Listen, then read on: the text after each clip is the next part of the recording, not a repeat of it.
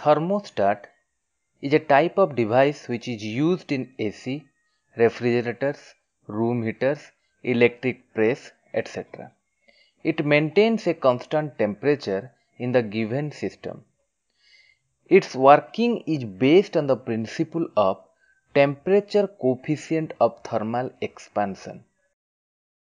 If you want to learn more about temperature coefficient of thermal expansion, then the video link is given in the description.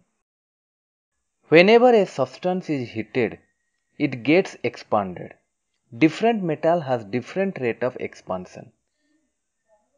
If two metals are held together and heated to an elevated temperature, then due to the differential expansion, it starts bending. The direction of bending will be towards the side of metal having lower temperature of coefficient of expansion. Let us learn about different parts of the thermostat.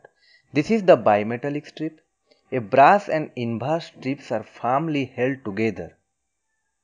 A steel spring is kept parallel with the bimetallic strip. Two contact points are fixed with both spring and bimetallic strip. A control knob is provided to adjust the threshold temperature setting. To adjust the threshold temperature, control knob has to be tightened or loosed. The more tight is the control knob, the more is the threshold temperature. An electrically insulated and heat-proof frame is provided to hold the above said arrangement. A heating element is connected with the bimetallic strip at its one end. The other end of heating element and steel spring is connected to a DC battery source with the help of wires and connectors.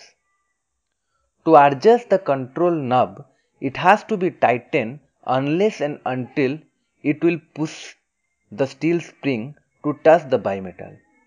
As soon as it touches the bimetallic strip, electrical circuit completed and current starts flowing through the heating element.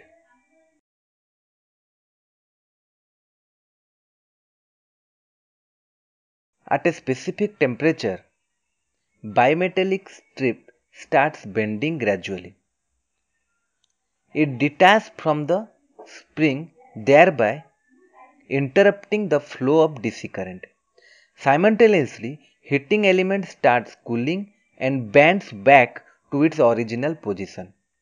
As soon as it reaches its position, it touches the steel spring and current starts flowing again, thereby making the heating element hot.